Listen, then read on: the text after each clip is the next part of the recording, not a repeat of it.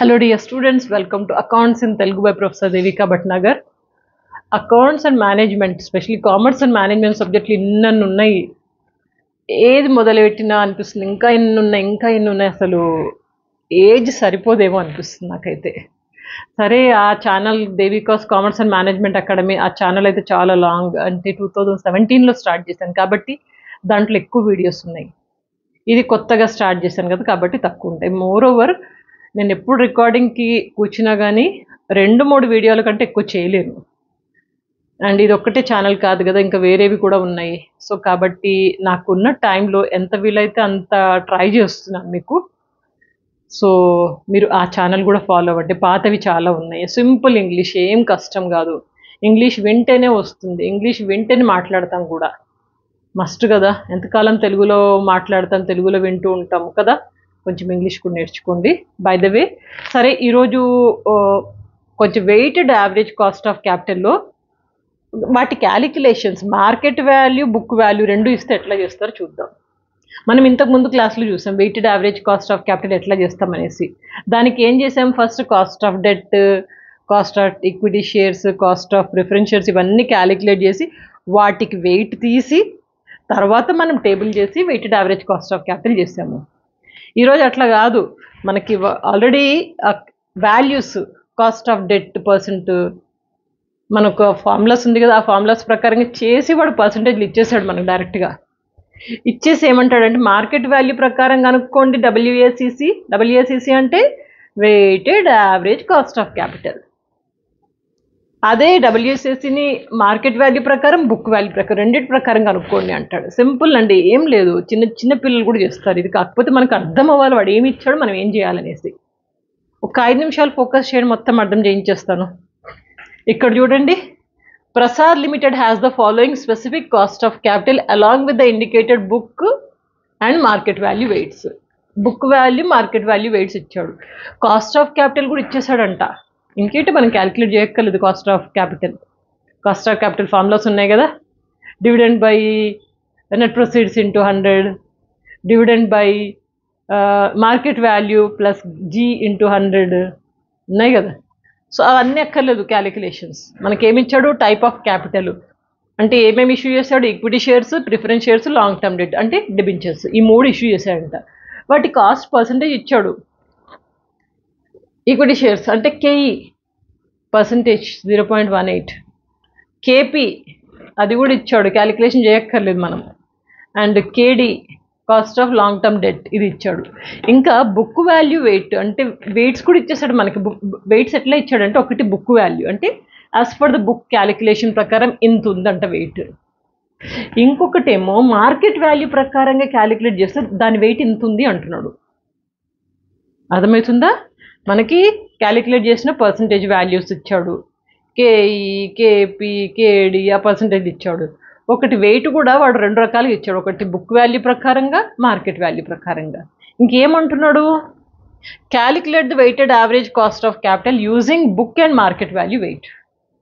డబ్ల్యూఎస్ఈసి weighted average cost of capital దీని ప్రకారంగా కనుక్కోమన్నాడు. కనుక్కుందాం, ఏముంది చూడండి. ఇక్కడ నేను రాశాను, computation of డబ్ల్యూఎస్ఈసి using book value weights. Book value అంటే దీని వెయిట్స్ ప్రకారంగా. మనకి ఎన్ని కాలమ్స్ కావాలంటే 4 కాలమ్స్ కావాలి. ఒకటేమో సోర్స్ ఆఫ్ క్యాపిటల్, ఇది వేసేస్తాం ఇక్కడ, సోర్స్ ఆఫ్ క్యాపిటల్. రెండవ కాలంలో book value wait. Book value wait అంతా ఇది కదా, 0.50, 0.20, 0.30 ఈ బుక్ వాల్యూ వెయిట్స్ వేసాము. తర్వాత కాస్ట్ ఇచ్చాడు కదా, కాస్ట్ పర్సెంట్ ఇది వేసాము. ఇన్ఫ్యాక్ట్ చెప్పాలంటే ఈ 3 కాలమ్స్ యాజ్ ఇట్ ఈజ్గా మనం ఇక్కడ వేసాము. వేసిన తర్వాత 4వ కాలం టోటల్ కాస్ట్. ఈ మొత్తం కాస్ట్ ఎంత, if we go as per the book value ప్రకారం వెళ్తే కనుక అంటే ఏం లేదు, సింపుల్. బుక్ వాల్యూ వెయిట్ ఇచ్చాడు కదా, ఆ వెయిట్ ఇంటూ కాస్ట్ పర్సంటేజ్, ఈ 2 మల్టిప్లై చేస్తే మనకి 4th కాలం వస్తుంది. అందుకని ఇక్కడ రాశాను 2 into 3 ఈజ్ 4th కాలం. అంటే ఏంటి, 0.50 into 0.18 ఈ 2 మల్టిప్లై చేస్తే 0.09 వచ్చింది. అట్లాగే 0.20 into 0.15 ఇంత వచ్చింది. ఇట్లా ఈ 2 మల్టిప్లై చేస్తే ఇంత వచ్చింది, అంతే, సింపుల్ అంతే. ఈ టోటల్ మొత్తం కలిపితే మనకు 0.141 అనేది WACC, weighted average cost of capital. This table is as per the book value. అట్లాగే as per the market value చేద్దాము. ఇంకో టేబుల్ నేను రాసాను, computation of WACC using market value 8. ఇక్కడ బుక్ వాల్యూ అన్నాను, మార్కెట్ వాల్యూ అన్నాను, అంతే డిఫరెన్స్. ఇప్పుడు కాలమ్స్ కూడా సేమ్ అవే. ఇక్కడ చూడండి, source of capital as it is. ఇక్కడ బుక్ వాల్యూ వెయిట్ బదులుగా market value wait, MVW, market value wait. Market value wait అంటే ఇది వేసాను, 0.58, 0.17, 0.25 వేసాను. అండ్ కాస్ట్ ఇది యాజ్ ఇట్ ఈజ్. మళ్ళీ టోటల్ ఎట్లా వస్తుంది, సేమ్ ఇంతకు ముందు లాగానే సెకండ్ కాలం థర్డ్ కాలం మల్టిప్లై చేస్తే ఫోర్త్ కాలం వస్తుంది. స్పీడ్ వెళ్తున్నానా, అర్థమవుతుంది కదా. ఇప్పుడు అంటే 0.58 ఇంటూ 0.18 ఈజ్ ఈక్వల్ టు 0.1044. ఇట్లా మనకి as per the market value weighted average cost of capital వచ్చింది, ఇంత వచ్చింది. ఇక్కడ వరకు క్లియరే కదా. ఇది ఫస్ట్ బిట్. ఏం లేదు, సింపుల్. మనం ఈ 3 కాలమ్స్ వేసినాము, ఈ 2 మల్టిప్లై చేసి ఫోర్త్ కాలంలో వేసాము అంతే. ఆ 2 టేబుల్ విడివిడిగా చేసినాము, ఎందుకంటే ఒకటి మార్కెట్ వాల్యూ, ఒకటి బుక్ వాల్యూ. బుక్ వాల్యూ ప్రకారం, మార్కెట్ వాల్యూ ప్రకారం. అర్థమైంది కదా.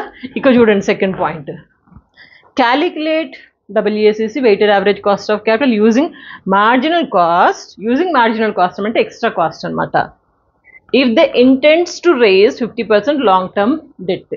ఈ మార్జినల్ కాస్ట్ అనేది ఏంటి, ఎక్కువ కాస్ట్ ఎప్పుడు వస్తుంది అంటే కనుక వాళ్ళు ఒకవేళ ఫండ్స్ని రేజ్ చేస్తే కనుక, ఫండ్స్ని పెంచితే కనుక. ఎట్లా పెంచుతారు, if the intents to raise అంటే వాళ్ళు ఫండ్స్ పెంచాలనుకుంటే ఎట్లా, 50% లాంగ్ టర్మ్ డెట్ పెంచుతారంట, 35% ప్రిఫరెన్స్ షేర్స్ పెంచుతారు, అండ్ 15% ఈక్విటీ షేర్స్ పెంచుతారు. And to raise additional fund, additional funds కోసం ఇంత పెంచుతారంట. పెంచినప్పుడు దాని weighted average cost of capital ఎంత అంటున్నాడు. దీనికి సింపుల్ ఏం లేదండి, మనకి ఇంతకుముందు చేసినట్టు ఈ 4 కాలమ్సే వేస్తున్నాము. హెడ్డింగ్ ఏం పడుతున్నాం, computation of WACC using marginal cost. ఇక్కడ ఏం చేసామంటే source of fund, source of capital ఇది యాజ్ ఇట్ ఈజ్.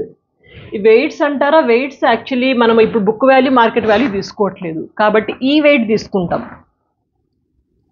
అడిషనల్గా ఇంక్రీజ్ చేస్తే ఎంత వెయిట్ ఉంటుంది అనేది వాడు ఇచ్చాడు మనకి ఇక్కడ. ఈ వెయిట్ తీసుకుంటాం. ఎట్లా అంటారా, if they ఇంటెండ్స్ to raise 50% long term debt. వాడు ఒక లాంగ్ టర్మ్ డెట్ని 50% పెంచితే అన్నాడు. లాంగ్ టర్మ్ క్యాపిటల్ ఎక్కడుంది, ఇక్కడ ఉంది కదా, 50% అన్నాడు. 50% అంటే 50/100 అంటే 0.50. ఇది వేసాను ఇక్కడ. ఇది ఈ కాలం అనమాట. వెయిట్ అంటే అది ఈ వెయిట్ తీసుకుంటాం, ఎందుకంటే మార్కెట్ వెయిట్ బుక్ వెయిట్ లేదు మనకి, ఇదే వెయిట్ మనకి. ఇంకా 35% ప్రిఫరెన్స్ షేర్స్ అంటున్నాడు. 35% ప్రిఫరెన్స్ షేర్స్ ఏది ఇదిగా, 35% అంటే 35/100 అంటే 0.35 కదా. అట్లాగే 15% ఈక్విటీ షేర్స్ అన్నాడు. 15% అంటే 15/100 కమ్స్ టు 0.15. అట్లా ఈ వెయిట్ తీసుకున్నాము. ఇంతకుముందు నేను బుక్ వాల్యూ, మార్కెట్ వాల్యూ. మనకి ఇప్పుడు మార్జినల్ కాస్టింగ్ ప్రకారంగా ఈ వెయిట్ తీసుకున్నాము. ఒకవేళ if they raise the funds ఇది. ఇక third column as it is a cost. ఇది ఇచ్చారు కదా కాస్ట్, ఇదే మారదు. Third column same as it EJ. ఇక్కడ వేసినట్టే మనం ఇక్కడ కూడా వేసేసాం కాస్ట్ పర్సంటేజ్. ఇంకా తర్వాత టోటల్ కాస్ట్ అంటే ఎట్లా వస్తుంది, సేమ్ ఇట్లనే 2 × 3 ఫోర్త్ కాలం. 2 × 3 అంటే 0.15 × 0.18 ఎంత వచ్చింది, 0.027. అట్లనే 0.35 × 0.15 ఇంత. అట్లా ఈ 2 మల్టిప్లై చేస్తే మనకి ఈ కాలం వచ్చింది. దీన్ని టోటల్ చేస్తే ఇదే WACC. ఎట్లా ఏంటిది, ఒకవేళ వాళ్ళు ఫండ్స్ ఇంతగానం రేస్ చేస్తే కనుక weighted average cost of capital ఇంత వస్తుంది అంటున్నాము. బుక్ వాల్యూ ప్రకారము ఇంత అంటే కాస్ట్ ఇంత పడుతుంది వాళ్ళకి, అది మార్కెట్ వాల్యూ ప్రకారం ఇంత పడుతుంది. ఒకవేళ ఫండ్స్ రేస్ చేస్తే ఇంత పడుతుంది. ఇది మీనింగ్. క్లియరే కదా. స్క్రీన్ షాట్ తీసుకోండి.